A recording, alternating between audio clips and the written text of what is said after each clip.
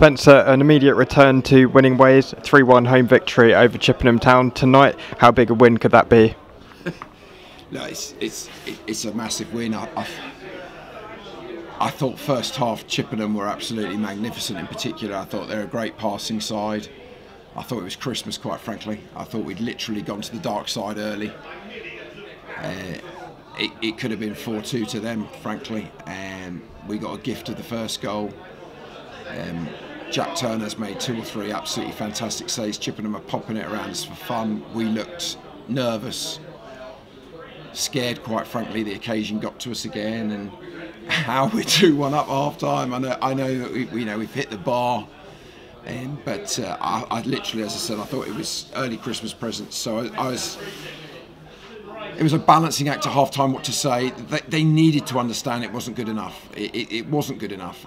Sadly, I thought Hish had a really good 45. He was one of the brighter sparks, but he's got a knock on the same injury again. We had to take him off, and Ricky came on, who I didn't expect to play at all, and he got through it, and CJ wasn't available tonight either.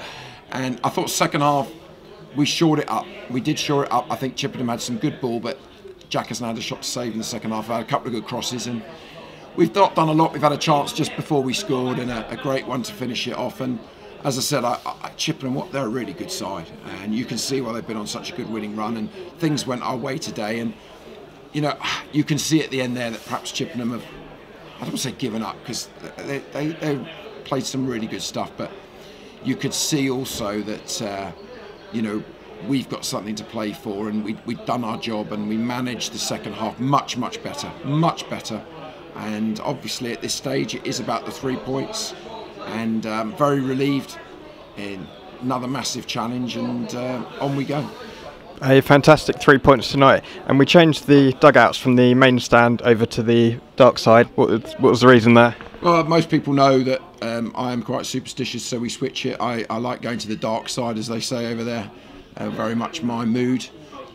So I'll try anything, quite frankly. And as I said, first half you wouldn't have expected it, but certainly the force was with us in there in the second half. And look, we found a way to win. I thought the fans were magnificent. It sounds so obvious, isn't it? This is now going to the last minute of the season, the regular season, whatever happens Saturday.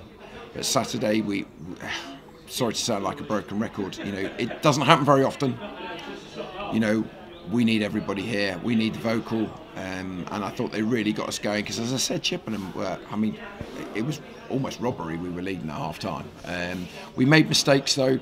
The ball was like a hot potato. People were not talking to each other. I get it. We're a really young side, and we are literally no one left. We're going to have to do something about it. We're going to have to recall a couple of lads for the weekend. It's going to have to be the case. But look, we got through it.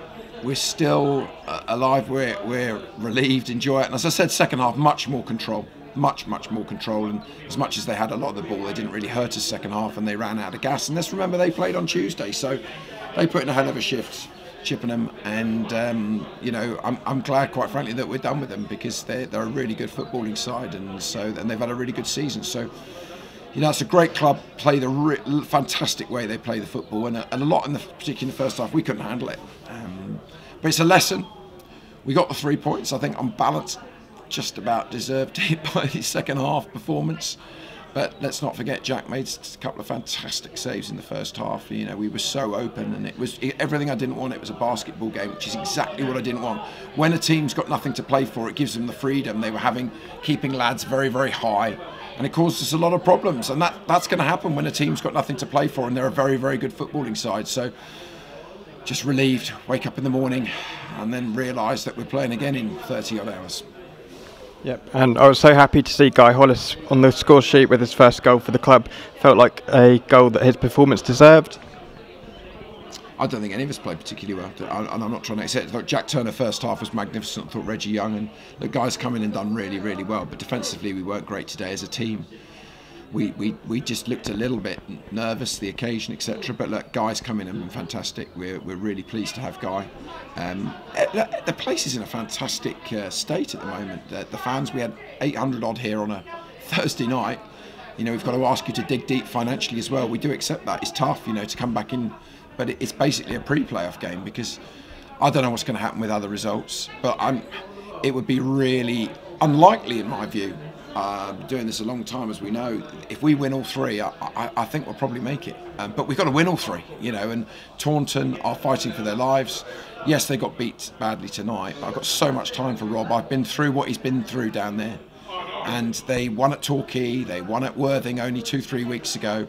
They've just drawn at Braintree this week, they've drawn at Hampton, and they've had their goalkeeper sent off after 15 odd minutes. So not surprisingly, they've got beat, but they're fighting for their lives, and we will actually need to play better. It'll be a very different game. Taunton will be direct, they're so strong, they've got a great spirit with all that they've been through down there, and I genuinely wish them all very, very well. Sadly, I've got to try and get a result myself on Saturday, but you know, he's doing wonders down there, and on we go.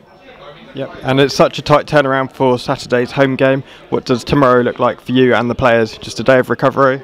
Well, it is, but it's not long enough. But lots of teams have had to do it. No fault to our own, because our ground staff here have done a fabulous job. We've only lost a couple of games when it's literally been tipping it down. So, look, they've got to try and recover. We are bare bones doesn't even cover it, but that's where we are financially. We were never going to have a big squad. We're competing against clubs with, you know, much bigger squads. They can make lots of changes. Won't be difficult to guess our side for Saturday.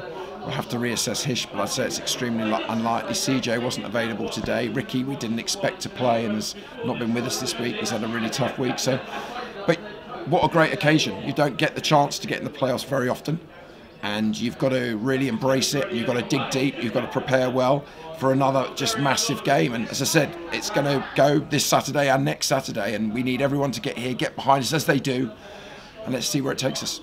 Brilliant. Thanks, Spencer, and good luck for Saturday. Thanks very much, Dom.